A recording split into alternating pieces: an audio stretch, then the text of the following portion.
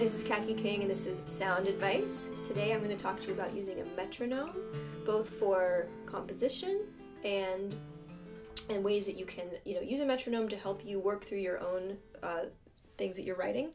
And also we're going to look at a little piece just to show you how you can use a metronome to slow down a piece on a song and work your way up to where it is at speed. This is a song called Holding the Severed Self. Wrote it in 2012 or so. And it has this really tricky part that I had to set to the side in order to finesse it.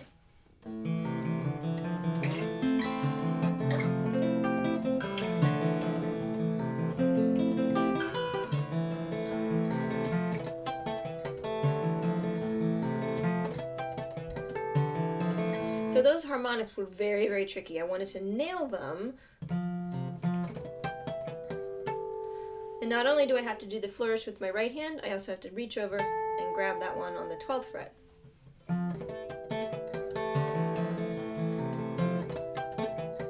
So it's kind of a whole mess in there. So what I started to do when I began I knew that's how the figure was going to look and how the phrasing was going to work, but I really had to go slow and practice it. And so I started somewhere really slowly. This is 70.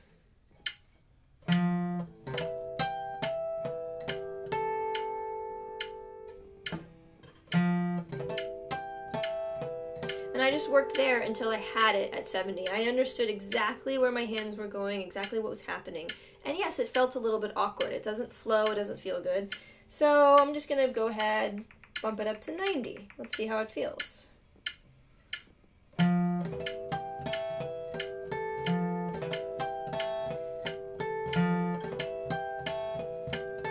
Now, it may look easy, and it does feel easy for me now, but this process took a really long time. It probably took, a few weeks.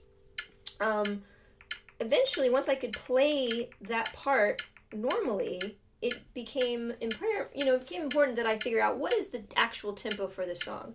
So I ran all the way up to, I'm going to go up to 170.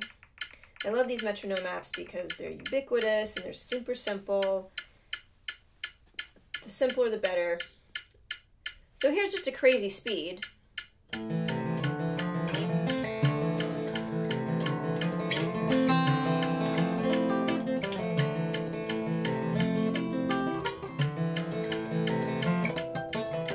But it's kind of lost the musicality.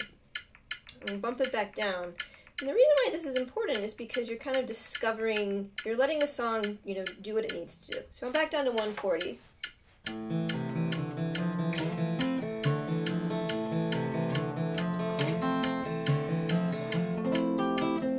Just doesn't have that flow to it. So 170 is too fast, 140 is too slow. I'm going to take it up to about 155. And it's funny because that sounds really fast to me. I'm like, that just doesn't sound like the pace of anything. But when I put the song to it, it sounds pretty cool.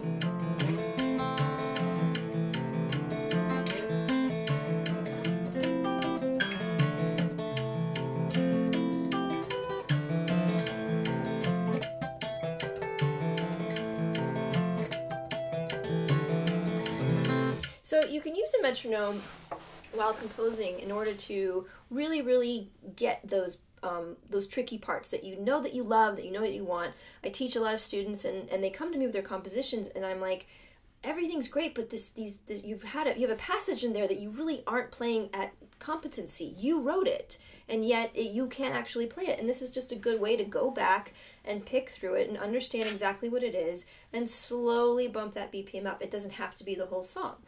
I do think, ultimately, using a metronome in my writing, in my composing, in the work, has led me to a place where I can internalize certain tempos if I have to.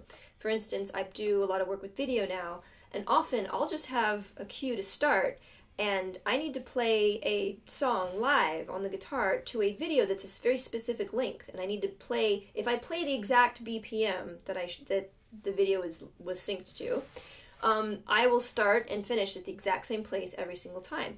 The only way that was possible, again, I'm doing this without in-ears, without any kind of cueing, the way that is possible is because I just played the song over and over, over and over to the same BPM until it just felt like, you know, one click was too fast, one click was too slow. I knew exactly where I was in terms of how fast that song should be.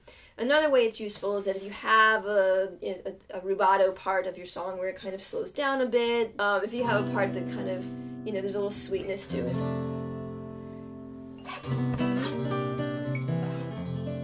And you need to get right back in eventually. 2, 3, 4. It's nice to be able to know and have the confidence that the BPM you started with is going to be the BPM that you end with. I think another tricky thing about being a guitar player, especially when you want to do something more technical and more cool, is that we just start playing way too fast. And I've watched many performances of myself where I am going way over what is musical and just into territory that's a little bit, you know, just showing off for no one's sake. So I think, you know, again, it feels easier to play. It feels good to play fast, right? We like it. It's a feeling in our fingers of agility and skill, and yet it doesn't serve a musical purpose always. So getting that BPM and knowing that's where that song needs to sit is super, super helpful, and just, you know, doesn't need to be more complex than, you know, a 99-cent app that's on your phone. I also wanted to talk about learning songs with a metronome. Because again, you know, things can be trickier than, you know, something that's you want to get into can sound kind of hard. So I wanted to learn a track. I wanted to learn Sweet Judy Blue by Crosby, Stills and Nash, and I ended up in this awesome open E tuning, and you know, it has this opening phrase. But at first I was like, wait a minute. That's not it. My instinct is to play the song at the speed the song was written, the speed that I'm listening to it. But ultimately, you know, I need to slow it down. How do I do it? Well, let's figure out where the song feels good. And there's also this out. So about 150 or so.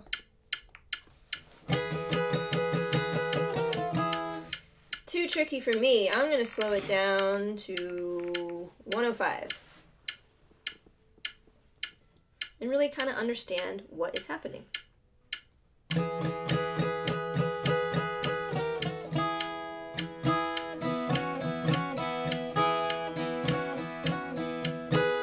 Okay, got it. Honestly, sometimes it doesn't take that much. Let's bump it up to 120.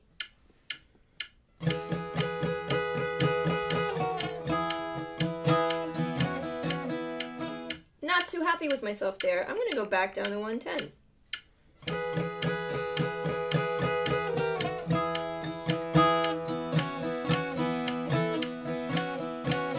So once you've mastered it at a certain BPM, you can bump it up. But if you go too fast, then you go too fast.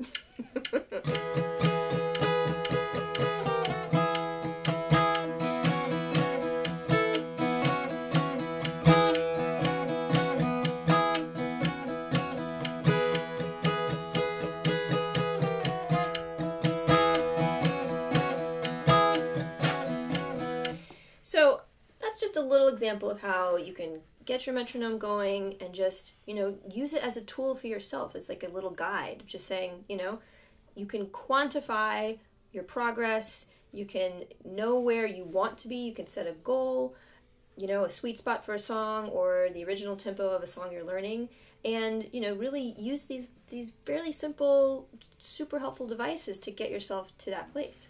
I also just think that having, you know, knowing your BPM, knowing how to stay on, you know, it's incredibly helpful for recording, because all of a sudden when you go into a studio and you're playing to a click track, it's like you've been doing it your whole life. And, you know, in addition, really, once you start to really feel tempos, you'll notice in your live playing, etc., that you're not wildly off from the beginning to the end of a song, which I think is kind of a little bit of something that happens in the beginning. And it also, you know, I think most importantly, it really defines the musicality of a song for yourself, where, again, the tendency for a guitar player is just to, you know, get faster and better and faster and better. go back a little and be like, this actually sounds really good at this sweet spot at 130 and 150, whatever it ends up being. I hope this was helpful.